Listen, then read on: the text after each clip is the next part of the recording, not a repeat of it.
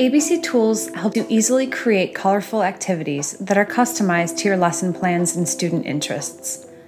Nearly 70 tools are available, including handwriting practice, math problems, word search, shapebook, and much more. This tutorial will cover ABC Tools basics, including how to enter your own title, instructions, and custom word lists, how to change the font and style of your document, and how to print and manage your creations. Be sure to check out our other tutorials for tips on specific ABC tools. All of our ABC tools are organized step by step.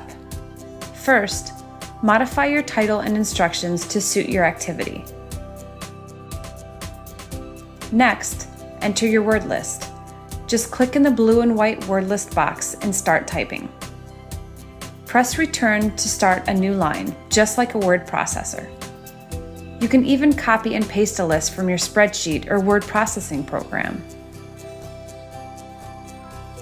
If you like, you can also add a pre-made word list. Click on Choose a pre-made word list and select one of your saved themes, or pick a category and add one of our pre-made lists.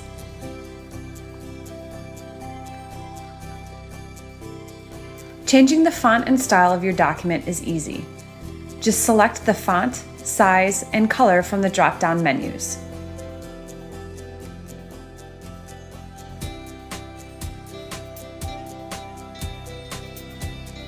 Now, adjust the other settings for your document.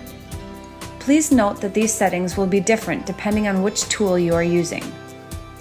When you're done making changes, press Save Changes and View Preview. Before you finish your document, you can always go back to adjust any of your settings. Press Save Changes to see those updates reflected in your preview.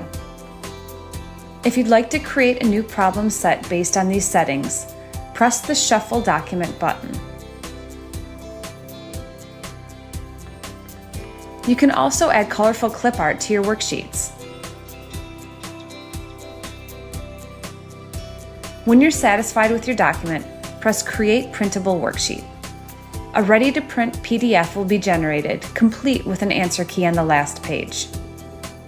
As soon as you press Save Changes, a copy of your ABC Tools creation will be stored online in the My abcteach section. You can also find a quick link to your ABC Tools documents in the My abcteach sidebar.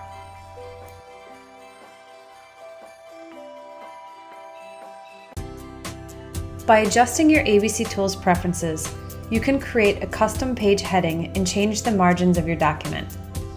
Watch our ABC Tools Preferences tutorial for step-by-step instructions. Thank you for watching this tutorial.